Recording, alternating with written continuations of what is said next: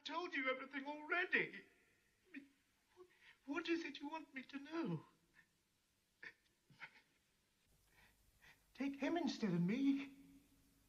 He's the thought criminal. It's him you want.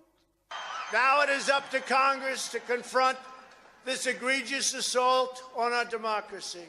And after this, we're going to walk down, and I'll be there with you. We're going to walk down.